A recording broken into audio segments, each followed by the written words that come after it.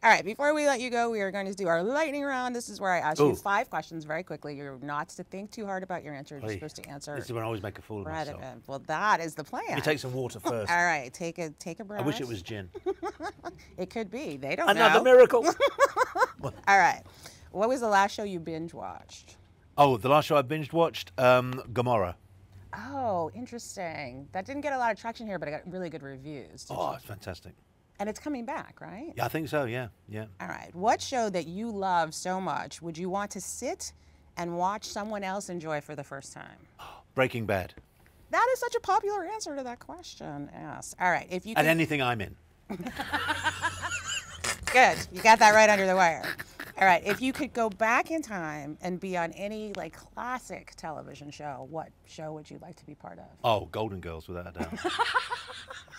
Without a doubt. So wait, no, stop.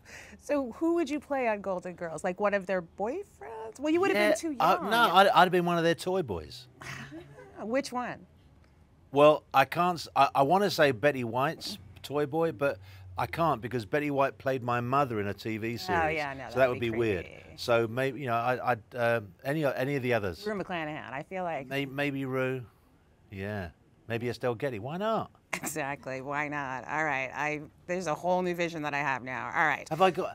Do you like me a little less now? Is that what it is? Yeah, I actually think I like you a little more now.